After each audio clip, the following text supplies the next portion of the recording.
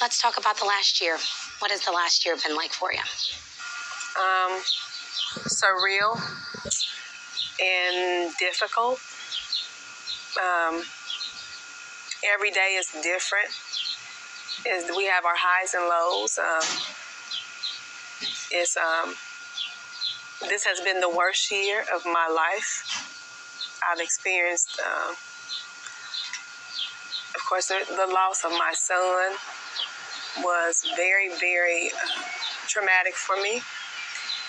And sometimes I don't even believe that Jelani is gone. I wake up sometimes thinking I still need to go look for him. And then on top of that, we lost his dad. And we've just experienced a lot of firsts, you know. His first birthday without him. This Friday is their dad's birthday, so it's just been it's been a difficult year for me as their mother, and for me personally, just me, you know, just grasping. You know, people tell me that I'm blessed, and I thought about this, and I was talking to my friend, and I told her I do feel blessed. I mean, I'm blessed to see another day. I'm blessed that my kids are here. But at the same time, I'm so broken. And I don't know if that makes sense to a lot of people, but that's the only way I can describe how I'm feeling right now. So I try my best to just keep going, because life's just going to keep happening, you know. Different stuff happens. But this has been a very difficult year. Your other children as well. Like you said, how many other children, and how are they handling everything? I have a total of 5 children altogether. Jelani was the 4th child, the youngest boy. I have 2 daughters and 2 sons, Dakar, DeAndre, Save, and Jelani. Save, DeAndre, Dakar, Zayna, and Save. They are my strength, and my kids are incredibly strong. I thank God for them daily, because it's because of them that when I feel like I'm spiraling and going crazy, it's them that keep me sane. It's them that keep me going. They are my strength, and I thank God for them, because I don't even know what I would do without them. And they're trying to be strong for me, and I'm trying to be strong for them. But and I thank God that they all have each other, because all my kids are really close. And so they all are there for each other, each one of them. And they handle all of this differently. But because they're so close to each other, each one of them can balance each other out. When they know that I don't even have the energy to handle the stuff, I got Dakara, who is, Jelani names her Little Carmen, and she definitely steps up to plate and she is Little Carmen. She keeps everybody in order. I got DeAndre. He thinks he's the daddy of everybody. He told me that he raised Jelani and Zayna. I'm looking like him. Like, boy, they got a daddy and a mama that raised them.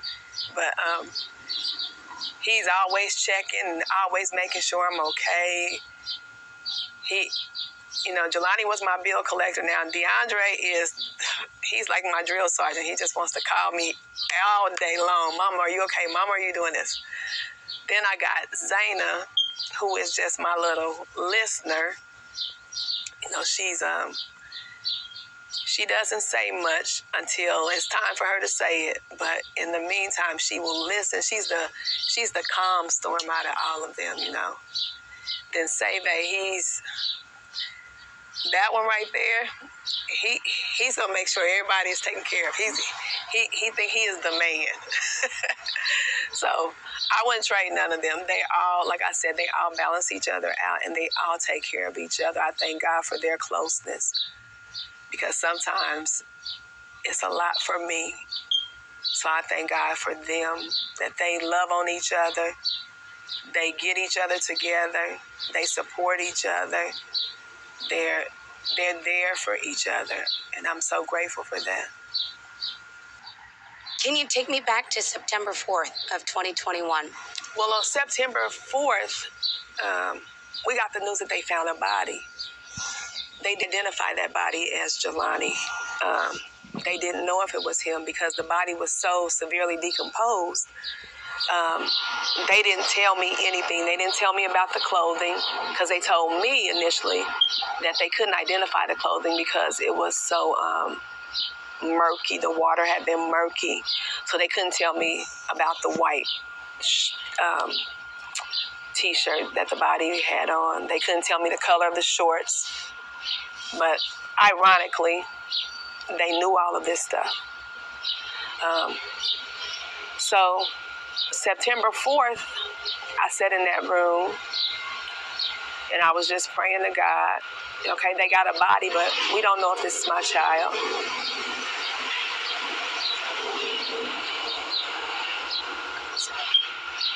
I sat in that room and I listened to them.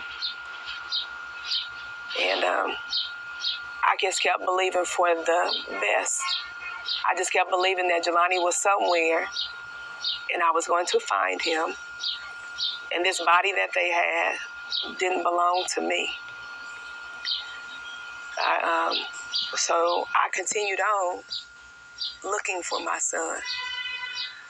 I didn't leave Peru that day until after 6 o'clock. Because the police had told me that the cameras at the YMCA at the, where the car was found, that those cameras didn't work. Those cameras did work. And I went to that YMCA, and me and my family, my kids, Jelani's dad, my mom, all of us were there. We watched those cameras. And on the day that Jelani's car could have possibly been placed there, there was another vehicle that we seen on the camera. We recorded it with our phones. I had my son go buy a jump drive to record the video so that we can give it to the police.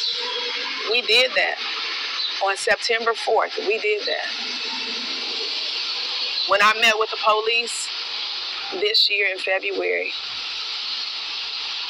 I was told by the Peru Police Department, the detective from the Peru Police Department, they didn't follow up with that video until January 13th of 2022.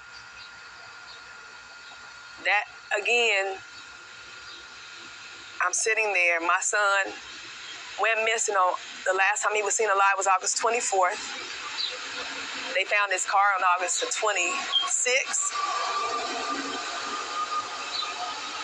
They found his body on September 4th.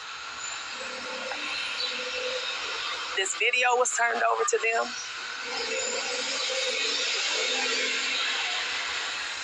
This video was turned over to them in September on the 4th. September 23rd was when they identified the body as Jelani.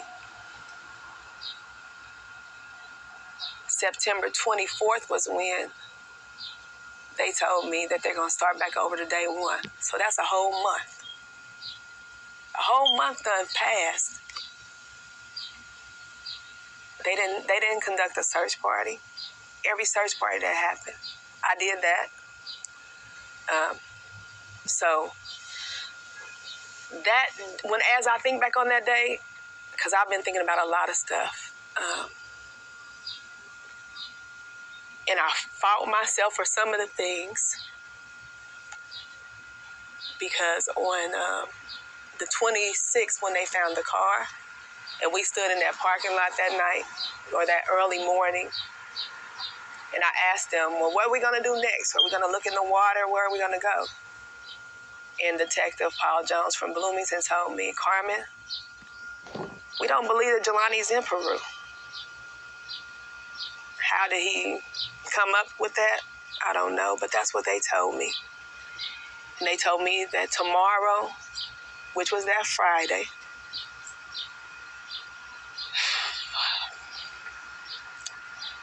that they would still be searching and they would be looking, and they would get in touch with me just to sit still and wait to hear from them. And I did that Friday. I didn't do anything on that Friday. I didn't go anywhere. I sat in that living room and I waited for them to call me. And he called me at 4:30 that Friday and told me that, because by this time we're searching, wanting to look at Jelani phone records, trying to find out stuff and everything. And so I'm trying to contact Apple to see if they could help me. And he contacted me at 4:30 because I'm looking up. He's telling me that, well, we can't get in contact with Apple and we got to fill out this and we got to fill out that.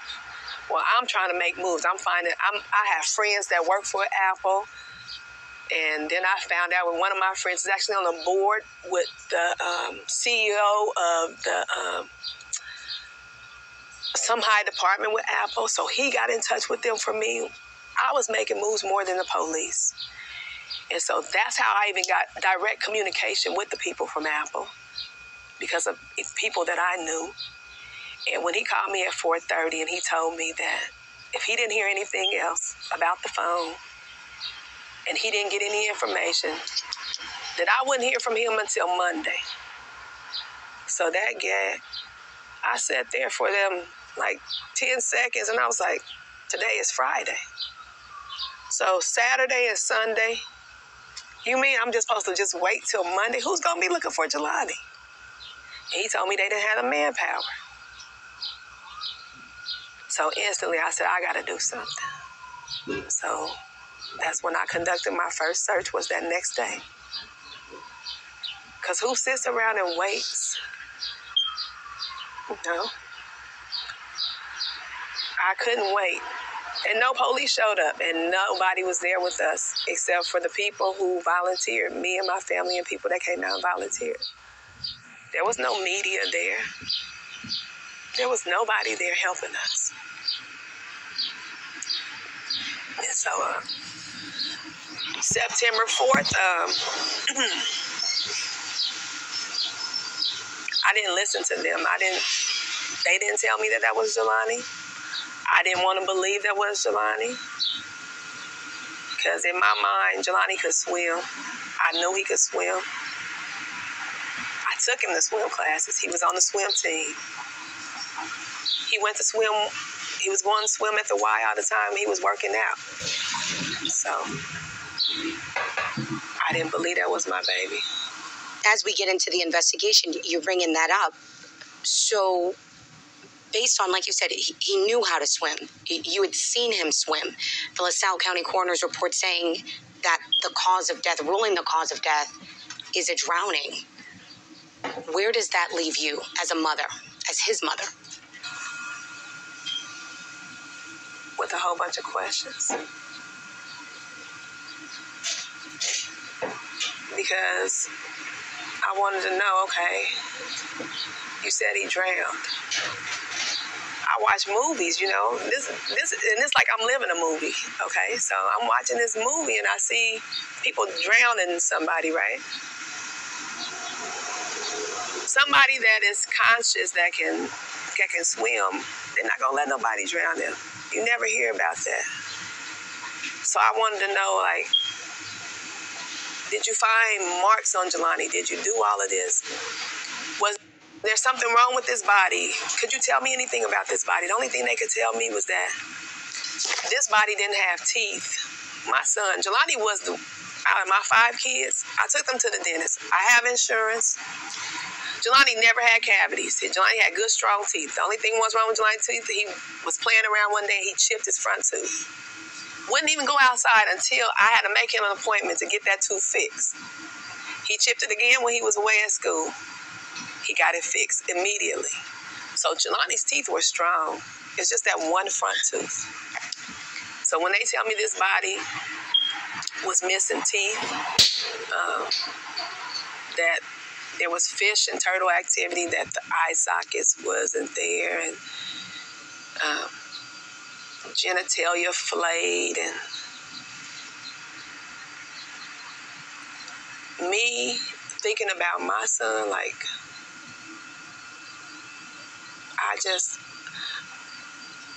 I wanted Jelani back. I did not want to believe that this is my child. So I wanted them to show me. I wanted them to prove to me, show me something. How do somebody drown when they know how to swim, you know? When they're strong and healthy, how do they drown without somebody doing something to them?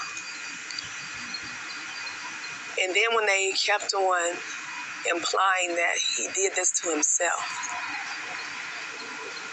that made me angry. Implying that something was wrong with him, that he had pressure on him from going to grad school. And I had to tell them, Jelani was in undergrad. And when he was in undergrad, Jelani was involved in so many things. He was involved in 100 collegiate black men, which required his GPA to be at a certain level, in which he exceeded. While he was involved with that, he was involved in house arrest, where he had to try out and be online. While he was involved in all of that, he went online to be a Q. While he was involved with that, he was volunteering at hospitals because of the program that he was in. He came from a strong family. He done seen pressure. He seen me dealing with his dad, who had coded on us 3 times. That didn't even, because I'm strong, my kids were strong. So for them to sit up there and try to convince me something was wrong with my child, who had never shown any signs of depression, had never had any kind of mental breakdowns, who had never had any kind of trouble that would indicate that they were suffering anything that dealt with anything that would want to take his life? Absolutely not. You might can convince yourself of that, but you could never convince me. And then they couldn't even make sense to me. How do one who's not familiar with Peru, because I never heard of Peru. I thought Peru was in another country, okay? Never had heard of Peru. And then when I find out that Peru only had 1% black people, I'm not racist, I'm not prejudiced, but Jelani wasn't down there like that. I know my kids, okay? He wasn't down there like that. He has white friends, but he wasn't there, because he would have told me about somebody. He would have told me that he went somewhere like that.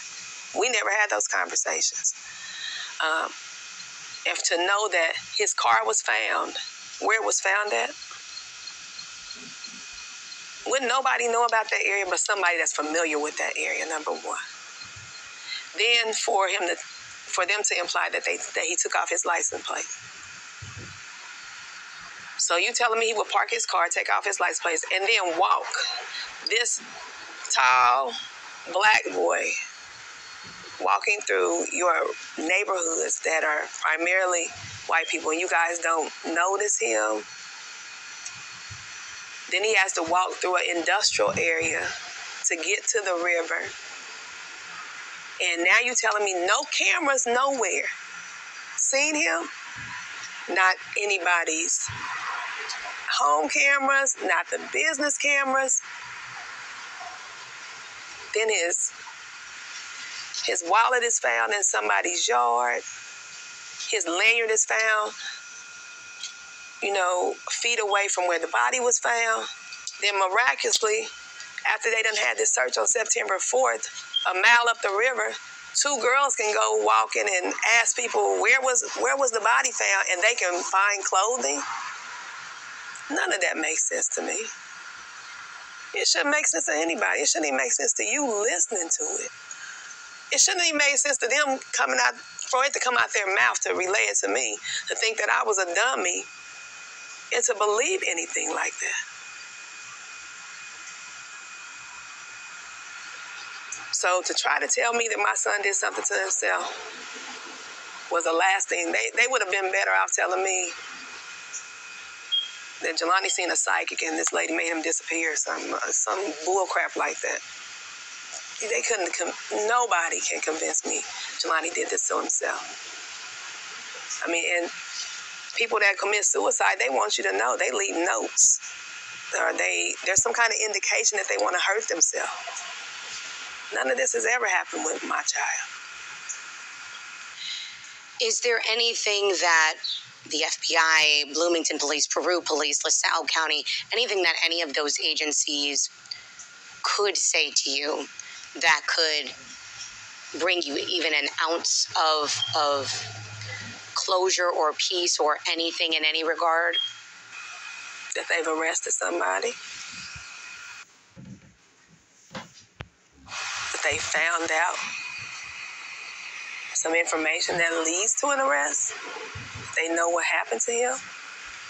That's the only thing that could bring me closure.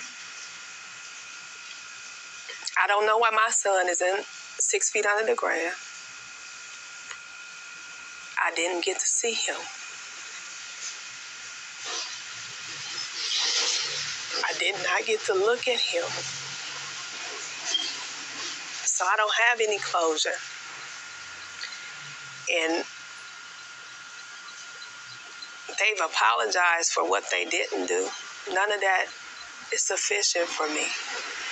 None of that brings me any kind of peace or solace or makes me feel better. You know, I was speaking to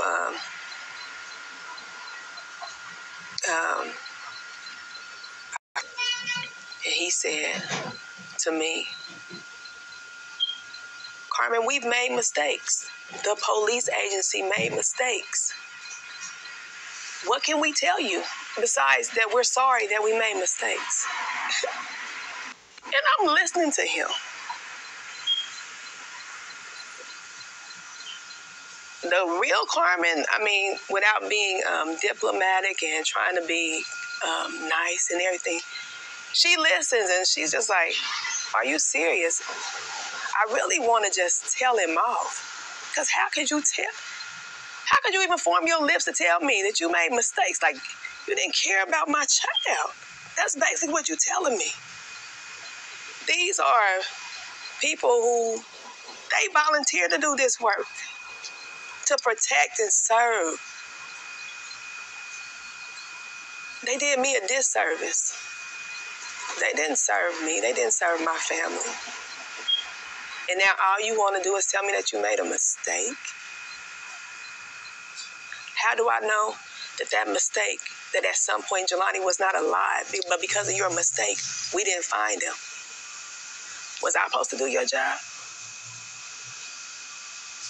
No, I just told Sarah today. Sarah is she's my contact person for the Jelani Day Joint Task Force. Through Bloomington? And this is from Peru. She's from Peru.